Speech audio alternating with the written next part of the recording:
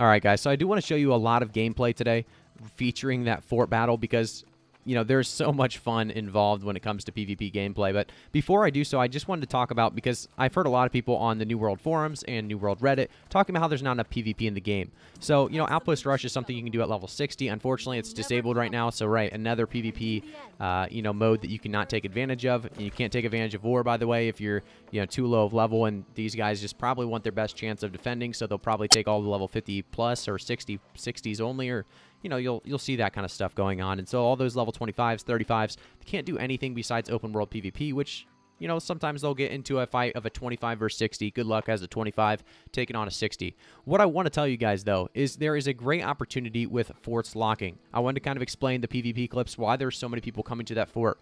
So after war is declared on a city, you'll see a big thing that comes across the top of your screen saying, war has been declared by whatever to whatever, and just telling you basically all of the details. So you can see that right now Everfall is locked. The Citadel Everfall is locked by the Covenant. What you'll find is after war is declared, there's 10-minute window for people to actually go up there and contest the fort.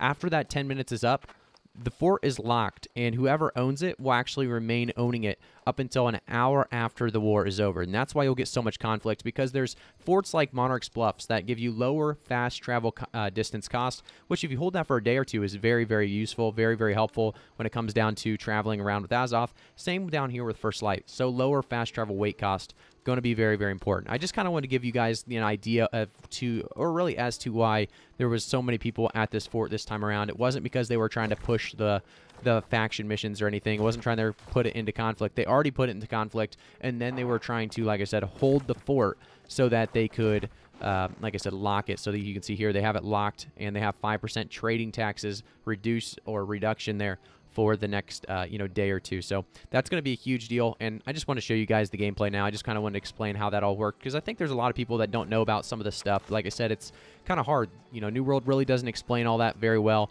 They have content creators to do that for them, I guess. So we'll jump into the video and actually show you guys some of the clips now. Like I said, a lot of fun clips in here. Thanks again for tuning in. Make sure to like the video, subscribe to the channel, turn notifications on before we get started.